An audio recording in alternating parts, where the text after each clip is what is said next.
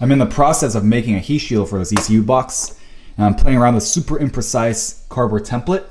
It looks kind of janky right now, but I think I might be able to make this work. So dimensionally, this is about what the heat shield should look like. It'll basically cover this whole entire side and then turn around the back corner over here. Now, I think this is okay enough to basically start transferring the cardboard template onto my heat shield material itself.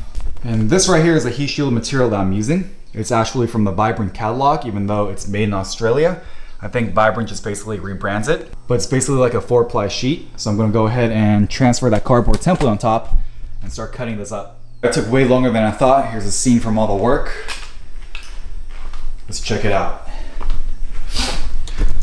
So this is what I came up with.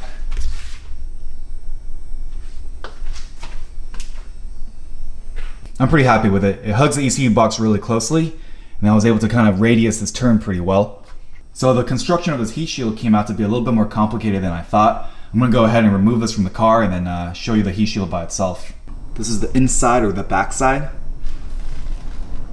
And then here's the front.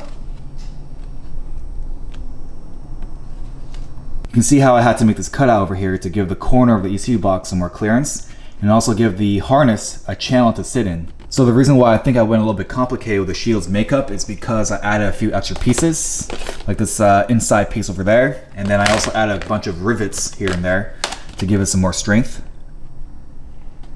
But it's a pretty solid piece, so hopefully it fits well once everything's put together. And this heat shield material itself is really easy to work with. I like how malleable it was to kind of, you know, bend into place and make all the cuts. So that definitely made the job a little bit easier. Yo, it's day 2, so I'm actually here in the garage just waiting for somebody to come pick up these stock US GTS seats. They're super mint, but I had to let them go, so somebody's buying these. And yeah, yesterday night I was getting sick with my fabrication skills, aka just massaging the hell out of this sheet of aluminum, but pretty happy with this shield. So today's agenda, I have a few specific tasks that I want to tackle today. And that includes working on this front bumper again to kind of finish it up. So as you guys know, I have this JDM Koki or late model front bumper. And the thing with the late model JDM front bumpers is they don't come with a lip. So I think it looks a little bit plain. I think it could deserve a lip. And a common thing that people do for those Koki bumpers is they actually install the Zenki JDM lip. And I picked one up. Of course, I had to get a paint match and then smoothed out so it matches everything. And because that lip doesn't fit natively to the Koki model bumper, I'm gonna have to get kind of creative with the way I mount it.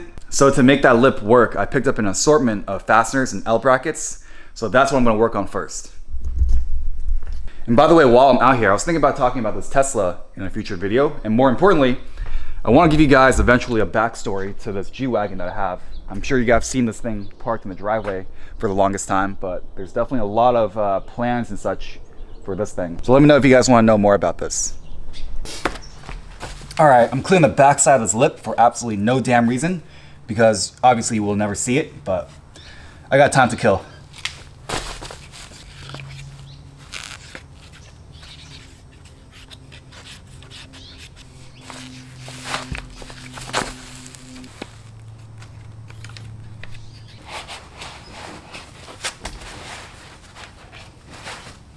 So this is how things are looking.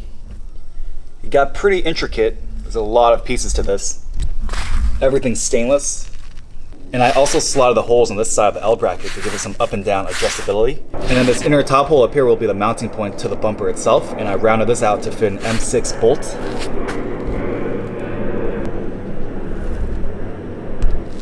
I have the lip loosely mocked up to the bumper itself, and it's just held on with this 3M masking tape. So I'm gonna go ahead and get underneath and start drilling holes to the L brackets.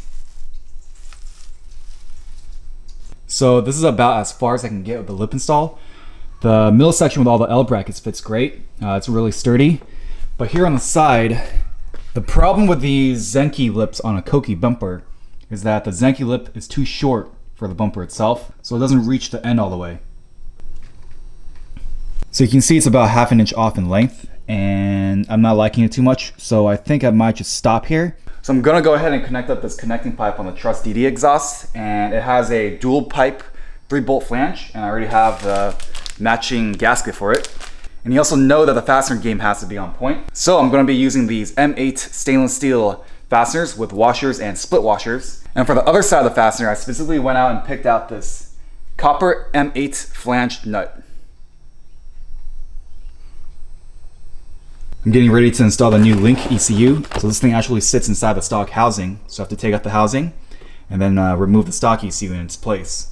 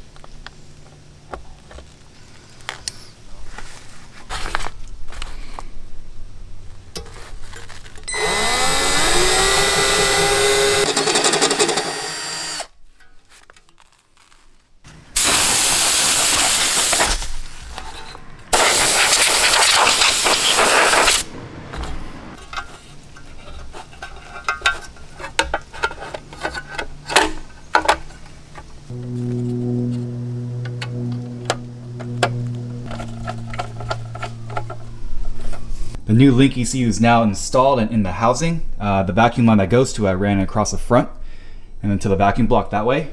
So basically all the vacuum lines are now done.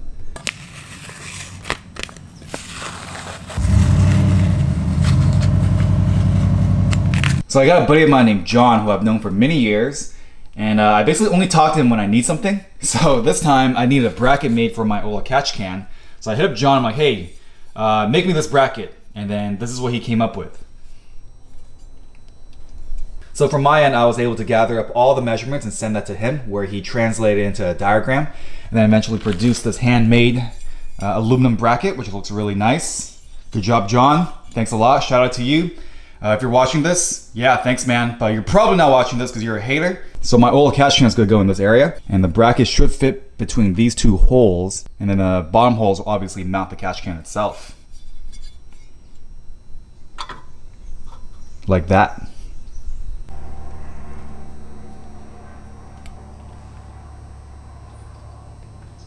So after making my fuel lines already with a stainless steel braided hose and the classic blue and red hose ends, I decided to basically dump them and redo the lines entirely, because I ended up deciding that the red and blue and silver colors of the fuel lines kind of dated the engine bay a bit. It was a little bit too loud, and I think some of you actually suggested the same, so I decided to make the effort now to redo them. And this time I went with Red Horse Performance's black Teflon hoses with their clear anodized hose ends, which looks really nice. It's super shiny. I think these new fuel lines look great. The colors mix really well, and I think it'll really enhance and just, you know, coalesce with the colors in the engine bay much better. Here's a look at the new lines installed. The new black and silver color scheme looks killer. And also here's a look at the new oil catch can. All installed with a new bracket. The new lines are plumbed.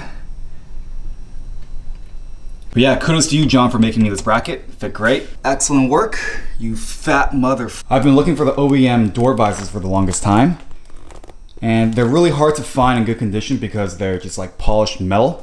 So usually they're all dented up or super scratched. But I think hopefully inside this box is a very clean set of these door visors. And actually a NorCal AE86 member by the name of Jacob, he moved to Japan for a few months for school. So I actually had him try to find me the set, and he did. So let's go ahead and open this up and see what it's like. And here they are. They're definitely pretty clean. The stickers are a little bit worn, but everything else is pretty much intact.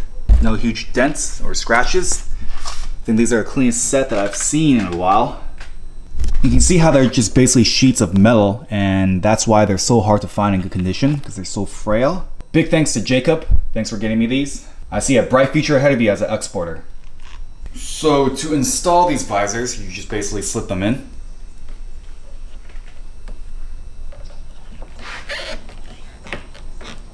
And that's it. I am stoked. I think these polished visors match well now with my polished brake calipers in the front and also the hatch bar in the rear.